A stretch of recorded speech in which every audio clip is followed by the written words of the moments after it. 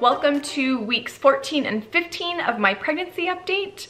At the end of week 15, baby is the size of a peach, and I am weighing 151.6 pounds, which means I am down 2.8 pounds since the beginning of the pregnancy. I ordered a pregnancy pillow last week and that came in, so I am sleeping so much better.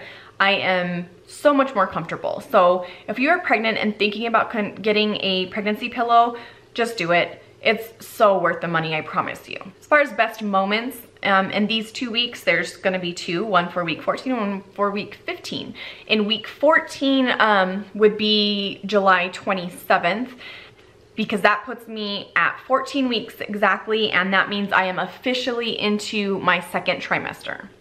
Best moment of the week in week 15, which is not pregnancy related, but it was just a huge step for us. We met with a mortgage company to start the process of getting us in order to purchase our first home.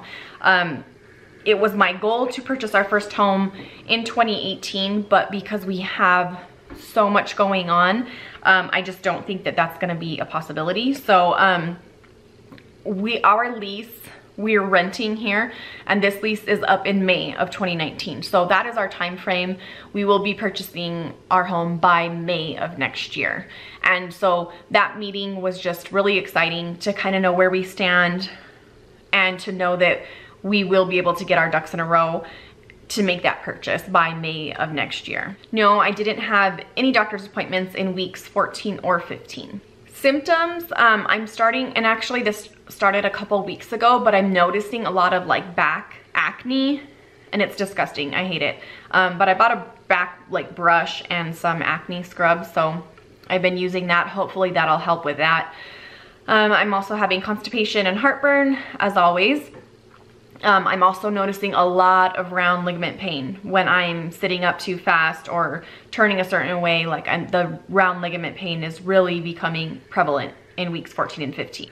Also, in week 15, headaches started up again, which sucks because I was hoping I would be done with those in the first trimester. But yeah, headaches are back. Food cravings, I was craving an Olive Garden salad so bad. And it like specifically had to be an Olive Garden salad, and we were eating at a different place and I got a salad and I tried to order it with like the exact same stuff that's in an Olive Garden salad, which is super basic, but it still just didn't do it for me. And actually I still really want an Olive Garden salad. Food aversions, Taco Bell, and my husband loves Taco Bell and he wants to eat it all the time, and anytime he suggests it, I'm just like, ugh, Taco Bell.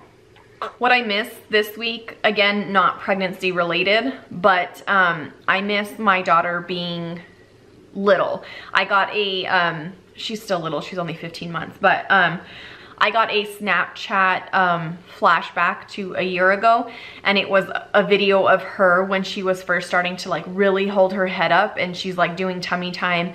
I'll put the video in here so you can see it, but she's like holding her head up and she's just, oh my gosh, she's so little, and it just makes me miss her being that small. What I'm looking forward to, again, is our anatomy scan and seeing, and I could say baby girl now because now you guys know because my last video, seeing baby girl number 2. Seeing her again for the anatomy scan. The anatomy scan is probably one of my most favorite parts of the pregnancy, just because you get to spend so much time seeing them, and I just can't wait to see her again. And also we always do a family reunion. We all go to a lake here in New Mexico up north, and my grandparents rent a big cabin, and it's like my entire dad's side of the family. So I'm really looking forward to that. Nope, not feeling movement yet, and no stretch marks yet. That'll do it for weeks 14 and 15 of this pregnancy. I hope you guys enjoyed it. If you did, make sure you give it a thumbs up, subscribe if you're new, and we'll see you guys for my next video. Bye.